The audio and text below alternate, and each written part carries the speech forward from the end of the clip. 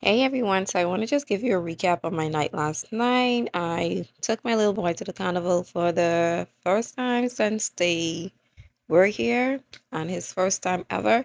So we stopped it here at Awaki. Mind you, these are beautiful. These are little Coon Islands, whatever you call those things, they were beautiful. So instead of us just heading over to the carnival first, what we did, we stopped over to the fry and we went and we do some little video shots here and we took some photos. Mind you, the people were still loving it, even though Christmas basically already passed.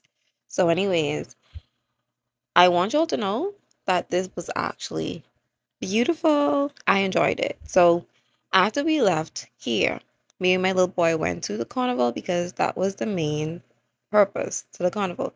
Now the carnival wasn't as full as I was expecting it. Yes, that's a baby Jesus.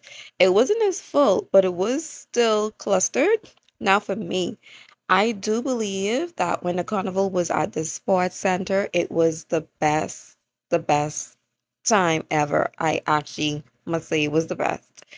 At Clifford Park, it's kind of congested and it don't actually feel like carnival vibes like how it used to feel. That's how I felt. I don't know about you guys.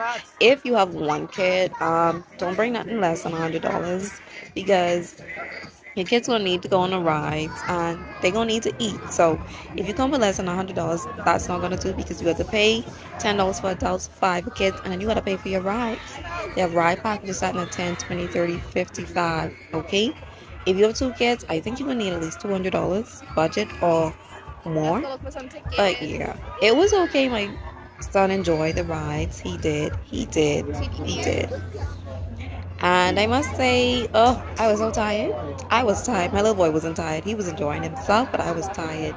The scenery, like I say, was clustered. I actually liked the sports center feeling, but anyways, it was good overall. My son liked it.